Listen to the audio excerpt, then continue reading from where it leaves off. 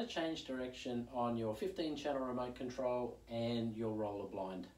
Now that you've paired your roller blind and you want to check your directions to your controller are correct, we just press down. You'll see it'll go in small little increments at a time. This is because we haven't set any limits. It's important that when you're setting and adjusting the up and the down to your controller, you have not set your limits.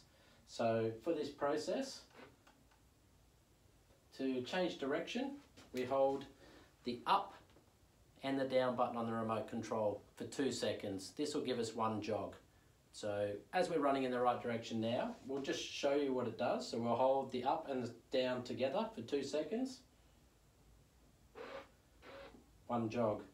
Now if we operate the blind down on the remote, it's going upwards. So what we do is we do the same process and we change that back. So you hold the up and the down together for 2 seconds.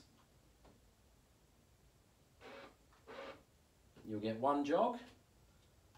And now we're travelling in the right direction. Ready to set your limits.